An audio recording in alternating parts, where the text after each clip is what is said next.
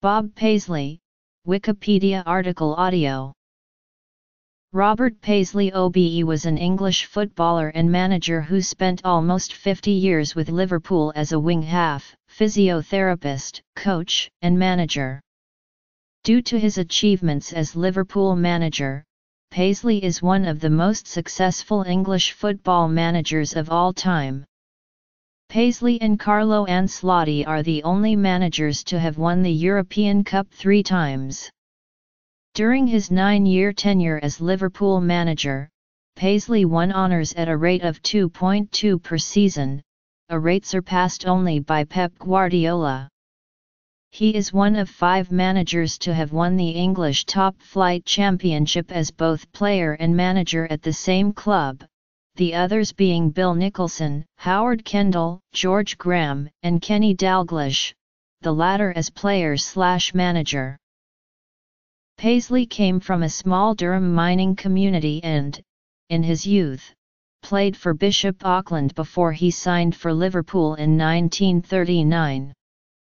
During the Second World War, he served in the British Army and could not make his Liverpool debut until 1946.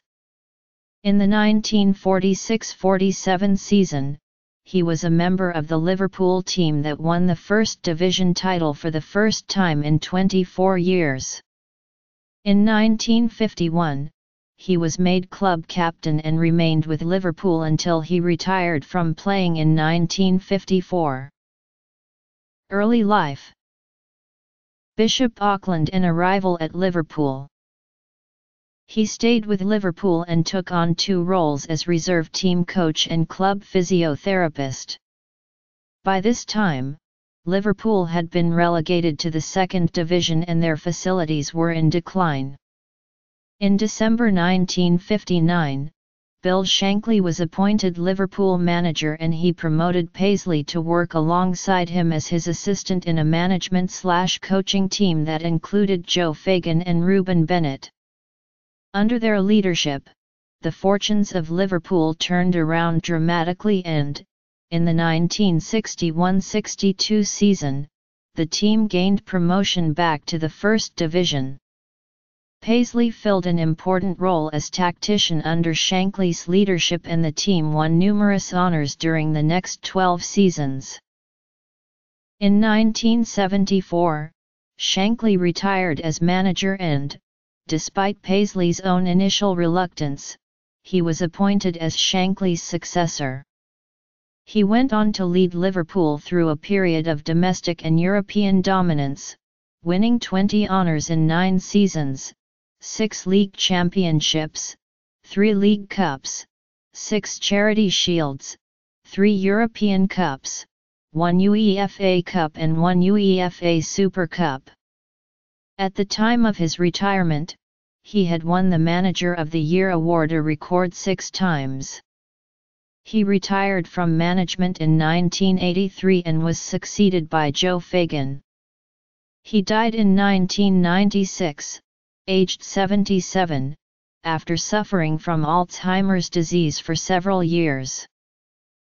Bob Paisley was born on Thursday, January 23, 1919, in the small County Durham coal mining village of Hetton-le Hole, which is 7 miles from Sunderland. Paisley described it as a close-knit community where coal was king and football was religion. His father Sam was a miner and his mother Emily a housewife. They had 4 sons, Willie, Bob, Hugh, and Alan in age order. On the day Paisley was born, 150,000 miners nationwide went on strike for a shorter working week. Paisley attended a local school until he was 13 and, like his friends there, had to rely on soup kitchens to supplement a meager diet. In 1926, during the general strike when he was 7, he had to scramble over slag heaps to collect coal dust that his parents could mix with water to create a crude fuel. Life was difficult for working-class families and, as Paisley recalled, we lived in a small terraced house, and although we never went short of life's essentials, there was never much money left over by the end of the week. Paisley was an outstanding footballer at Eppleton Primary School and helped his team win 17 trophies in a 4-year period. Throughout his playing career, he was a left half. After leaving school at the age of 14, Paisley initially worked alongside his father at the pit and was there when his father suffered an underground accident which rendered him unable to work for 5 years. The mine was closed down and he trained to become a bricklayer. Paisley had joined Hetton Football Club after leaving school in 1933 and continued to attract notice as a member of their junior team. He had a boyhood dream of playing for Sunderland, but when he was recommended to them by Hetton he was rejected as being too small. Instead, he signed for Bishop Auckland before the 1937-38 season for 3 shillings and sixpence per match. Second World War. Paisley played for the Bishops for 2 seasons until he was signed by Liverpool in May 1939, a few months after his 20th birthday. The Bishops were one of the top non-league teams in England and Paisley called them the Kings of Amateur Football. In Paisley's second season with them, they achieved a treble by winning the Northern League Championship, the FA Amateur Cup and the Durham County Challenge Cup. The FA Amateur Cup final was played in Durham at Roker Park where the Bishops defeated Wellington 3-0 after extra time. During the season, Paisley was approached by Liverpool manager George Kay and promised that he would sign for Liverpool at the end of the season. He kept his promise even though Sunderland reconsidered and made another approach. Paisley's last match for the Bishops was on Saturday, May 6, 1939 in the Durham County Challenge Cup final against South Shields, also played at Roker Park. The following Monday, Paisley travelled by train to Liverpool where he was met at Exchange Station by Andy McGuigan who accompanied him to Anfield. He signed his contract and began an association that would last half a century. His signing-on fee was £25 and his wages were £8 a week in the season and £6 a week during the summer. He recalled, "I was full of beans that day, but it was very quiet really.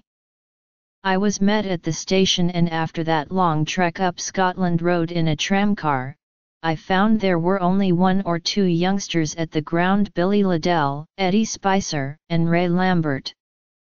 The rest had been recruited for the Territorials." Liverpool playing career. Following pre-season training, Paisley took part in 2 reserve team games at the start of the 1939-40 season, but all competitions were cancelled after war was declared on September 3. Paisley had got to know Matt Busby, who was then Liverpool's club captain, and was grateful for the advice and encouragement which Busby gave him. Paisley said that Busby was a man you could look up to and respect.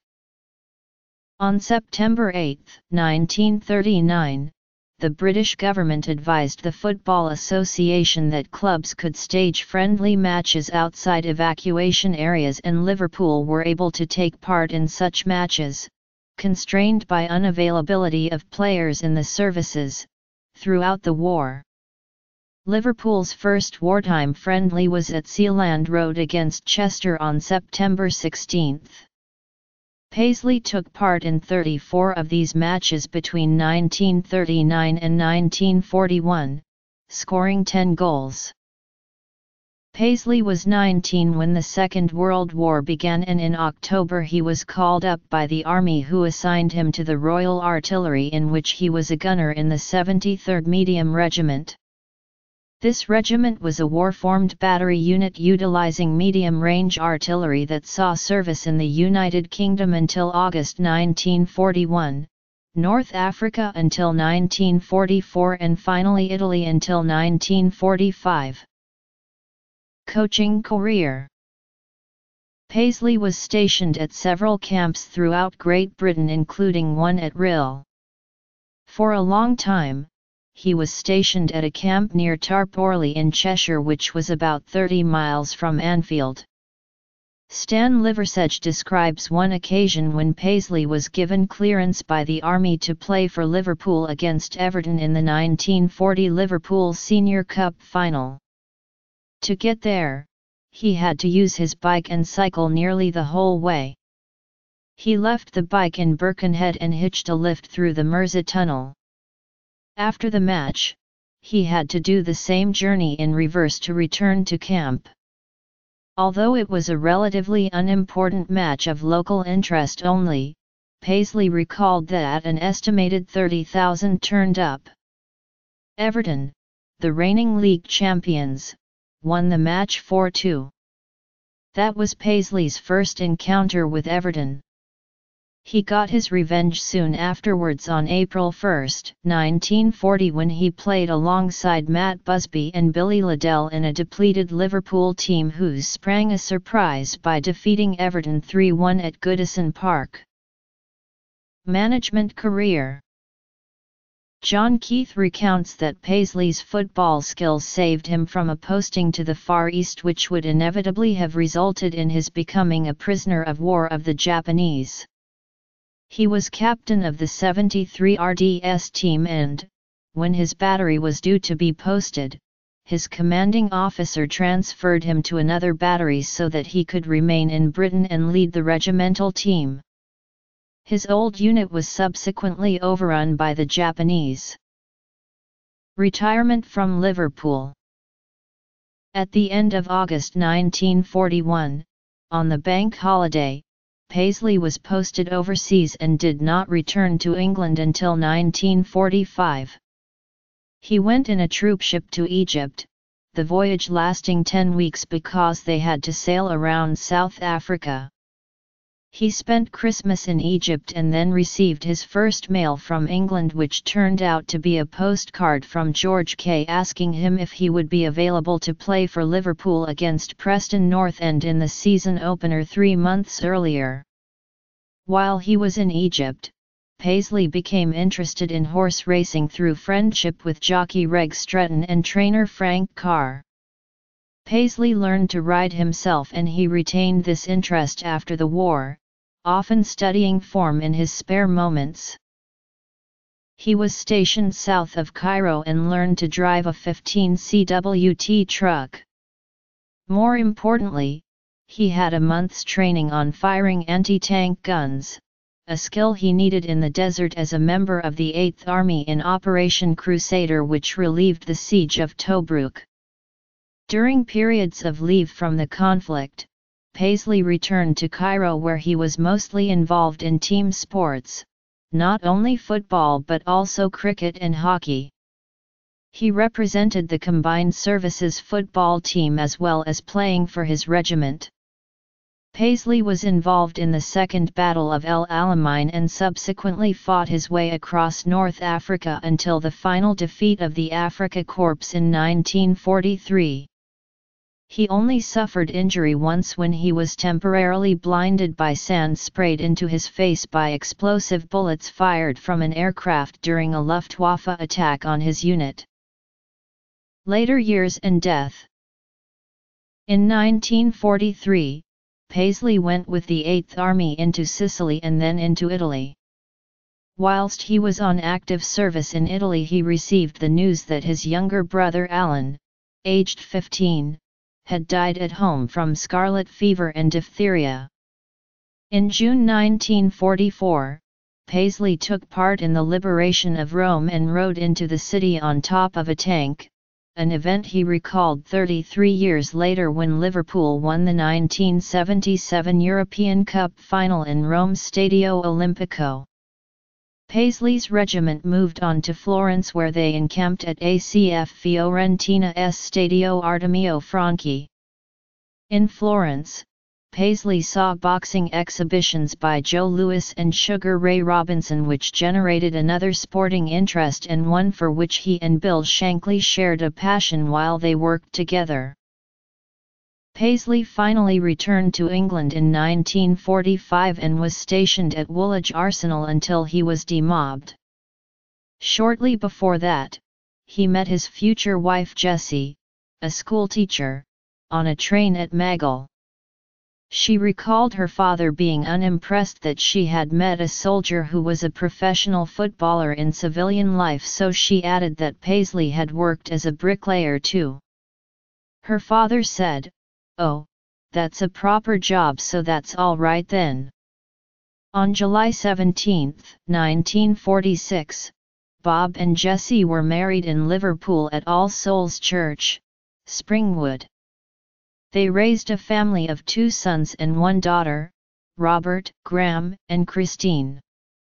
The family always lived in Liverpool, and Jessie outlived Bob by 16 years until she died in the early hours of February 8, 2012 as the result of a heart infection, aged 96. In the 1945-46 season, the Football League decided not to revive the championship program as, with the war only recently concluded, many players were still in the forces and travel could still be difficult to arrange. Instead, they organized North and South divisions on a geographical basis to keep travel to a minimum and enable clubs to re-establish themselves without the pressure of official competition. The FA Cup was staged, but all ties up to the quarter-final stage were played over 2 legs to increase the number of meaningful matches in the season. Paisley eventually made his official debut on January 5, 1946 in Liverpool's first post-war competitive match, which was an FA Cup third round, first leg away match at Sealand Road, the home ground of Chester. Liverpool won the game 2-0. Paisley's first goal didn't come until the May 1, 1948 in a league game at Anfield, against Wolverhampton Wanderers. Paisley's 22nd minute strike along with a Jack Balmer goal in the 80th were enough to help the Reds win 2-1.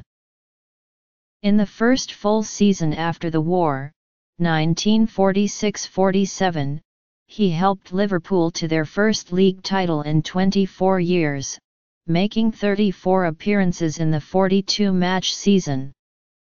He remained a fixture in the side, appearing in 30-plus matches in 1947-48 and 1948-49 and 28 in 1949-50, a season of both highs and lows for Paisley, who scored the opening goal of a 2-0 FA Cup semi-final win over Merseyside rivals Everton, only to be dropped for the final against Arsenal, the club's first appearance at Wembley. Paisley later said that the experience stood him in good stead when it came to telling players they were not going to play in big games, as he knew how they felt. Paisley became club captain the following season. Honours. After retiring in 1954, Paisley joined the Liverpool backroom staff as a self-taught physiotherapist and was said to have the knack of being able to diagnose a player's injury just by looking at them. He later became the reserve team coach and then, in August 1959 when Albert Shelley retired, first team trainer. The arrival of Bill Shankly as manager in December 1959 transformed the fortunes of the club, and Paisley recalled that from the moment he arrived, "We got on like a house on fire." On his first day in charge, Shankly held a meeting with the coaching staff, which consisted of Paisley, Reuben Bennett, and Joe Fagan, to tell them that he was not bringing in his own coaches. He wanted to work with them and so guaranteed them their jobs. Shankly pointed out that he would decide the training strategy and they must all work together with absolutely loyalty to each other and to the club. Under Phil Taylor, training had been the traditional slog of physical exercise and road running. Shankly insisted on training which was based on speed and using the ball. 5-a-side games were introduced as a key part of the strategy. Paisley had always been keen on training with the ball and was, like Fagan and Bennett, delighted to implement Shankly's methods. Fagan is credited with converting a storage area at Anfield into a common room for the coaches, and it became the now legendary boot room. Shankly began a Liverpool tradition, later upheld by Paisley and Fagan, of holding daily meetings in there to discuss strategy, tactics, training, and players. As a player, training strategy was key to Liverpool's success in the 1960s and afterwards. There was more to it than using the ball and playing 5-a-side matches. Influenced by Paisley, Fagan, and Bennett, Shankly cottoned on to the importance of allowing players to cool down after training before having a bath or shower. Paisley, as a trained physiotherapist, argued that a person needs to cool down for about 40 minutes after heavy exercise because, if they go into a bath while still sweating, their pores remain open and they are more susceptible to chills and strains. Fagan had advocated getting changed at Anfield before going via team bus to the club's training complex at Melwood. They would return to bath, change, and eat. This routine satisfied the need for a cooling down period and had the added advantages of encouraging team bonding during the two journeys and ensuring familiarity with Anfield, an important need for them as home team. Everton, by contrast, did everything at their Belfield training complex, and their players only went to Goodison Park for home matches every 2 weeks or so. Shankly claimed that the cooling down period resulted in an astonishing lack of injuries over many seasons. For example, in 1965-66, when Liverpool won the league title and reached the European Cup Winners' Cup final, they only used 14 players in the entire season. Football League First Division, 1975-76, 1976-77, 1978-79, 1979-80, 1981-82, 1982-83, League Cup, 1980-81, 1981-82, 1982-83, FA Charity Shield, 1974, 1976, 1977, 1979, 1980, 1982, European Cup, 1976-77, 1977-78, 1980-81, UEFA Cup, 1975-76, UEFA Super Cup,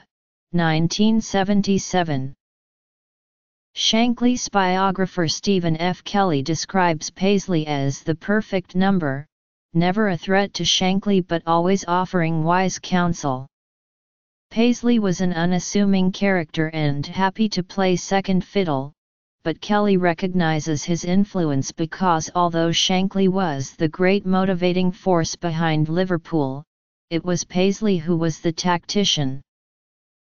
Under Shankly's management over the next 15 years with Paisley as his assistant, Liverpool won 3 First Division League titles, 1 Second Division League title, 2 FA Cups and 1 UEFA Cup. Football League First Division, 1974-75, 1977-78, FA Cup, 1976-77, League Cup, 1977-78, Intercontinental Cup, 1981, UEFA Super Cup, 1978. Following victory in the 1974 FA Cup final, Shankly surprisingly announced his retirement and the Liverpool directors appointed Paisley as his replacement in the hope of maintaining continuity. Though initially reluctant to take on the role, Paisley became a huge success and, apart from his first season, won at least one major trophy in each of his 9 years as manager. Hugely disappointed by finishing second in 1974-75, the team went on to win the league title and UEFA Cup in 1976. This period marked the beginning of Liverpool's dominance of English and European football, as the team went on to become champions on 6 occasions, finishing second twice, as well as winning 3 League Cups, 1 UEFA Cup, 1 UEFA Super Cup, 6 Charity Shields and, most significantly, 3 European Cups. Apart from a 5th-place finish in 1981, Liverpool never finished lower than runners-up in the league with Paisley as manager. As a manager. Managerial statistics. As an individual. Liverpool's dominance of the era in English and European football was primarily challenged by Nottingham Forest under Brian Clough, and Aston Villa under Ron Saunders and Tony Barton between 1977 and 1982. There were brief challenges from a number of other clubs, Ipswich Town under Bobby Robson in seasons and notably Manchester United under Tommy Docherty in 1975-76 and 1976-77, and again in Paisley's final season as Liverpool manager, when United won the FA Cup. However, Liverpool's local rivals Everton failed to make much of an impact in the league or pose a serious threat to Liverpool's dominance during the Paisley era, although they would go on to enjoy 4 seasons of sustained success immediately after Paisley's retirement. Paisley remained the only man in history to manage 3 European Cup winning sides, until Carlo Ancelotti matched the feat in 2014. But still remains the only manager to achieve the feat with the same football club. He also won an unprecedented 6 Manager of the Year awards. The only trophy that Paisley failed to win as manager was the FA Cup, although Liverpool would be runners-up in the 1977 final. Paisley was the subject of This Is Your Life in 1977 when he was surprised by Eamon Andrews on board a coach in central London. Paisley retired as Liverpool manager at the end of the 1982-83 season, having spent 44 years at the club in various capacities. He was replaced by Joe Fagan, who would win Liverpool their 4th European Cup. Paisley worked informally as a consultant and advisor to Kenny Dalglish for 2 years after the latter's appointment as player-manager in 1985, before being appointed as a club director. In early 1986, then aged 66, he was interviewed by the Football Association of Ireland with a view to taking charge of the Ireland football team. Jack Charlton was eventually given the job instead. Paisley continued to serve Liverpool as a director until he retired in early 1992 due to ill health, having been diagnosed with the early stages of Alzheimer's disease, something which had become apparent in his early 70s when he was unable to remember his way home when driving back from Anfield. He died on February 14, 1996 at the age of 77 and was honoured by the club with the opening of the Paisley Gates at one of the entrances to Anfield, complementing the existing Shankly Gates. He was buried in the churchyard of St. Peter's Church in Woolton, Liverpool. A memorial to Paisley has been erected in the main park in his hometown of Heaton-le-Hole. Winner. Runner-up. Footnotes.